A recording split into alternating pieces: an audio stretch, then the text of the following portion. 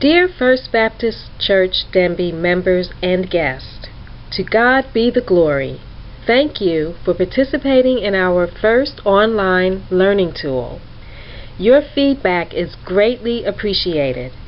Please feel free to print the slides for future reference and email your comments and suggestions to our webmail at technology@fbcdenbigh.org.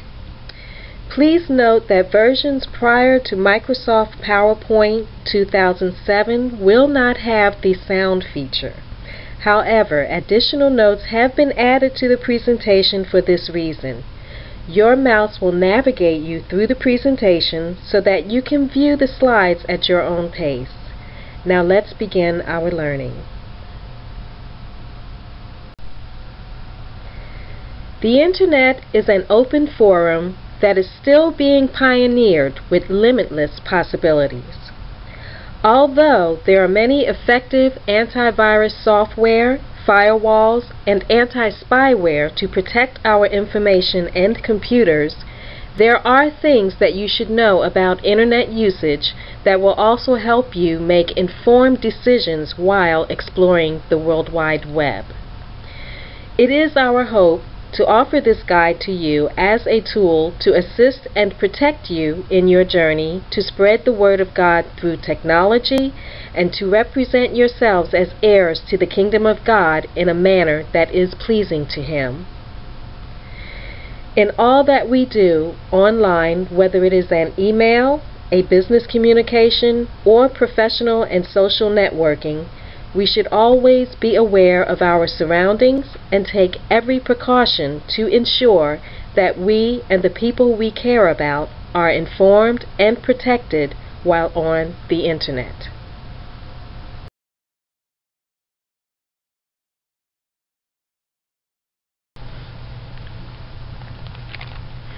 Types of cybercrimes and personal safety concerns. The next few slides will define the various types of threats out there and introduce ways to protect yourselves and your personal information. I think it is important for us to understand what the threats are, how they apply to us individually, so that we will know how to take precautions and govern ourselves accordingly. Some of these terms may be familiar to you, and hopefully this tutorial will give you a better understanding of them. With that being said, our first term is identity theft, which happens when someone obtains enough information about another person to pretend to be them and access financial information to buy products and services. We are very familiar with this term nowadays. Next term, cyberbullying, is bullying an individual by email, a social network, a blog, or other online communication method.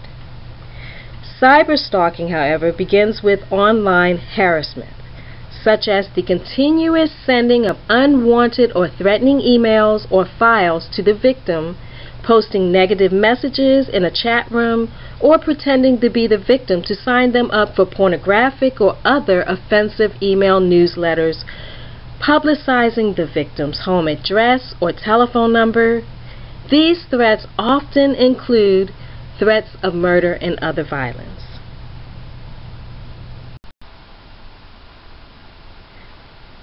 Can we protect ourselves? Although there are no definite ways to protect ourselves against cyberbullying, cyberstalking, and really any other online crimes, we can still take certain precautions to limit the chances of being a victim of personal safety threats in particular. Here are a few tips. Safety for adults. I say practice what we preach to our children. Be cautious and discreet when you are in locations where you are communicating with strangers, such as chat rooms, blogs, discussion groups. Always remember that they are strangers. You are strangers to each other, and you don't know who you are communicating with. Therefore, do not include any personal information, such as telephone numbers or addresses, and never respond to insults or other harassing comments you receive online. Safety for children. Experts agree the best way to protect the children is to stay in touch with them as they are on the internet. Also, many internet service providers offer parental controls, which will limit the websites that children can surf to that may not be for their age group. And the parent has control over that. Also, another way is to use a computer that is in a family room, such as a kitchen or a living room. The bedroom is not the best place for a child to be on a computer. Some children will stay up all night long if they could on the computer. Not the best place. You want it to be in a room where there is traffic, where you can periodically keep in touch with them. Touch bases. Make sure they know to not give personal information without your approval first. This information includes addresses, telephone numbers, and the name of the school they are attending. Because if a criminal knows the name of the school where your child is attending, chances are the criminal is going to be able to locate your child. Also, instruct them to tell you or a teacher if anyone solicits information from them or a meeting with them. It should be a teacher that they trust, and you can ask them. And I ask mine all the time, which teachers do you like? Which teachers do you trust? And it is also a good idea to have their passwords.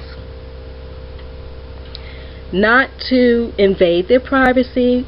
I realize I have young adults who may be an audience to this tutorial. It is not to invade the privacy. Disclosure and honesty is the only way that your parents can help you. It's what I tell my children. It's the only way I can help them if they're honest with me. Moving forward.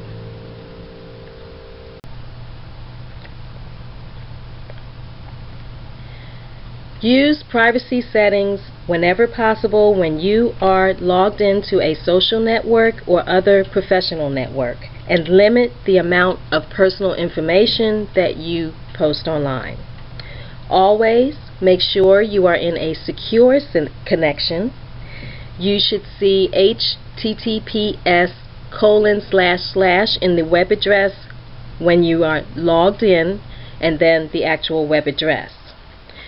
Games, apps, Zodiac apps, for example, can take you out of a secure connection, for instance, in Facebook. If this happens, immediately log out and then back in. Quick fix. Always keep your privacy settings updated at all times. Not that long ago, Facebook had an issue where they updated their website, and unknowingly, all of the privacy settings for the individual subscribers were reset to the default settings. So we had to go back in and reset. Remedy also, do it periodically, just as a precaution. The next slide that you will see is going to introduce you to ways to create effective, stronger passwords. And then we're going to move on to more terms that we need to cover for the types of online crimes.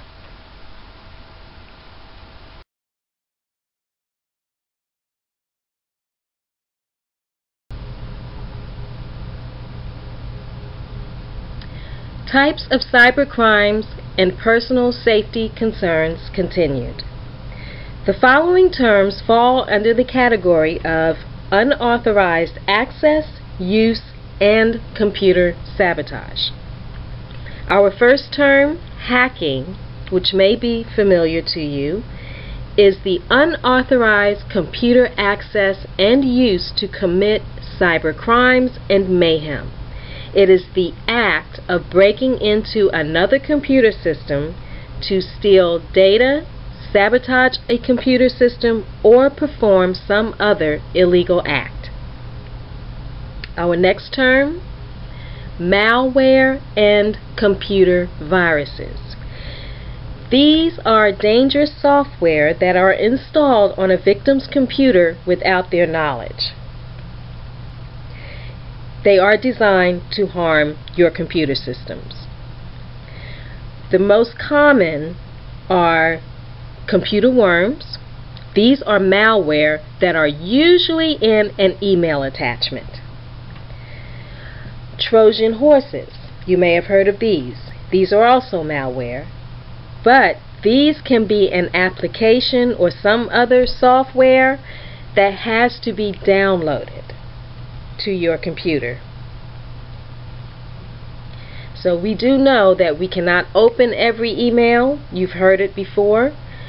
And you cannot download everything from questionable sites. You only want to do downloads from sites that you are familiar with, you've downloaded before, they're reputable companies. Our next slide is actually a link to the semantic security check, where you can check your computer for free at the semantic site, which they are actually the creators of the Norton virus software. And they will offer you different packages also at different prices. Now, there are other software, antivirus software, anti-malware software that are free. You can contact us if you are looking for something like that, or if you would like any recommendation. I mean, we have McAfee, you have Norton. There are so many different types of antivirus software that are effective. You can't really say one is better than the other. So if you'd like any suggestions, just drop us a webmail and someone will get back to you as soon as possible and have an answer for you.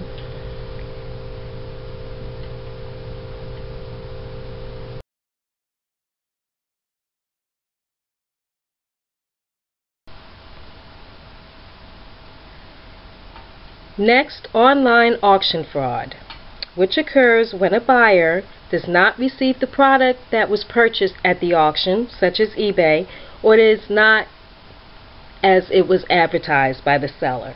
This happens often. eBay in particular, they are able to control who they let on their sites and how to get rid of sellers like these who lie about their product. However, nothing can stop them from signing back on and setting up a new account with a different username. So be aware of that. Usually the good sellers, they have a good reputation, and eBay has a system that where you can identify the good sellers from the bad sellers or the new sellers. Next, we have internet offer scams. We'll start with phishing and spoofing. This is making it seem that an email or a website is from another source than what it is to gain personal information. Usually the email is from eBay, Microsoft, Citibank, or some other well-known legitimate organization. Spear phishing. These are emails that are targeted to specific individuals who have an association with a certain company or association. The email may also include personal information that is familiar to the victim, such as the victim's name or hobbies. There were several emails in particular out. We had the Nigerian letter, which you may have heard about, where a Nigerian bank needed the victim to deposit a certain amount of money in a certain bank account. A lot of people apparently lost money behind this Nigerian letter. Also, this was one also that I had received, the Microsoft sweepstakes fraud. I was devastated. What I did was I Googled a paragraph and it turned up on a blog. Apparently I wasn't the only target. So I was devastated, needless to say. I did not win the $50 million from Microsoft. The newest threat is an email or a phone call from the IRS requesting that you verify sensitive information about your tax return. The IRS will never email or call you for personal information. They will send all of their requests through the U.S. Postal Service. So it's just started recently, so if you happen to come across an email like that, not that you want to open every email anyway or open every attachment, just be aware that it's out there, and the IRS will not contact you for information, not personal information, by email or by calling you. My motto, if you did not initiate the communication, then it is not real, it is a scam. The next two slides, as a matter of fact, are the Google results for the two letters, the Nigerian letter and the Microsoft sweepstakes fraud. And Microsoft was actually aware of the fraud and addressed the consumer concerns.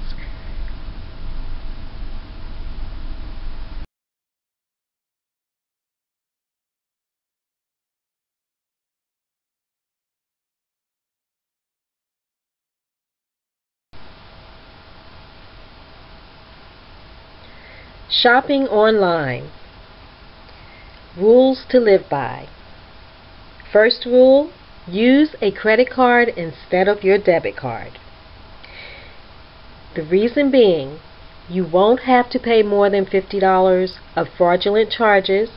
Credit card payments can be withheld if there is a dispute with a store, but with a debit card, you will be liable for up to $500 in fraudulent charges if your card is stolen, depending on when it was reported. And the funds are taken directly from your personal account. Rule 2. Always read the terms of service agreement before you buy, since you can unknowingly sign up for a subscription or receive extra charges or fees. For instance, there are some websites that require that you have a credit card on file and that you make a purchase, for instance, monthly. These are real sites. Now, if you're not aware of it, if you did not read the terms of service, in most cases, your card will be billed X amount of dollars that you do not, when you do not make a purchase for that month. So you have the option every month, you have to go in and opt out for that month. This is normally with some of the clothing sites or specialized websites that offer specialized products. Rule 3. Find out if the public Wi-Fi hotspot you are using is a secure connection. If not, your information can be compromised over the networks. That's actually another tutorial dealing with Wi-Fi hotspots and how it happens, and maybe that's in the future, but for now, it's okay to use Wi-Fi hotspots just as long as they are secure connections and you're familiar with using that particular hotspot. Number 4, use caution in buying digital assets such as books and music online. They can't be given away if they're downloaded to your personal account. Best thing to do is, for instance, like iTunes, they offer gift cards. Anything for music, Amazon offers gift cards for books. It's better to use a gift card. Or check with the company just to make sure that you can give the product away as a gift. Some sites, I use graphic sites, as long as I'm not selling the product, I can use as much as I want. I can use it with whatever I want, any advertisement that I want, as long as I'm not selling the graphic. Number 5, Be careful if you will purchase event tickets online, and this is true. Some venues practice restricted ticketing. They want to make sure that the cards are not stolen, that the owner is in possession of the tickets, and sometimes you will have to provide the credit card itself for entry into the event along with the receipt. So be aware of that. In the next slide, I'm just going to go over a few more tips on how to stay safe online, and then we'll be finished our tutorial. Other ways to protect yourself while online. This is the final slide for your guide to internet safety. Protect your social security number by not giving it out unless necessary. Monitor your credit report and watch your bills. Know what you're paying. If you think there's any fraudulent activity, report it immediately. Shred any documents that are sensitive information and watch your physical mail. If you don't have a shredder, sit there and start tearing paper. It's important that you get rid of it and that someone cannot go into your trash and put together your documents. People have been known to do that. Also, be cautious and never click on a link in an email from an unknown source. We talked about that. Secure your computer by updating your operating system regularly and using the most current security software. You can schedule routine updates of your operating system in Windows. It'll allow you to schedule your updates as well as with your security software.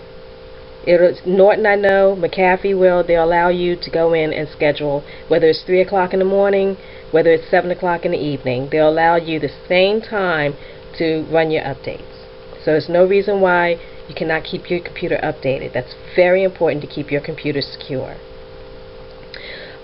When you're out, always safeguard your wallet, portable computer, and cellular phones. Use passwords on all of your electronic devices.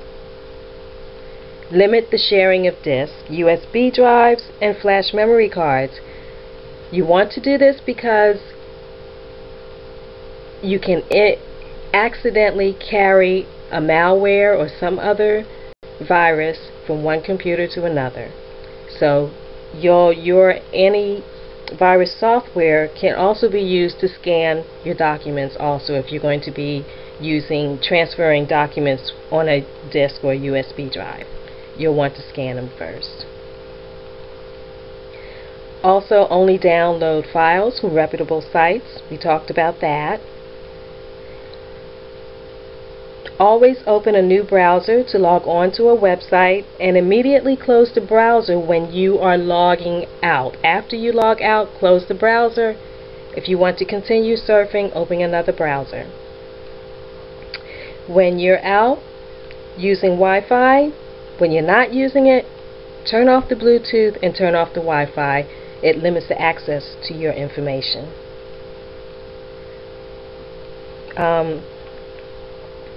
A useful tip: if you have a downloaded file that you are not sure that you want to install yet on your system, it's a good idea to test it for viruses before you open it. Now, if you don't have virus software, there are websites. I use one in particular, www.virustotal.com. It's a secure website where you can load the file there and it'll scan it for viruses before you download it to your computer. If you have any questions about this tutorial or any of the terms, or if you would like any suggestions or antivirus software or any particular sites that you would like to visit, or about any downloads, anything that we can assist you with, please feel free to contact us at our webmail. Thank you for participating again in our online tutorial. God bless and stay safe on the internet.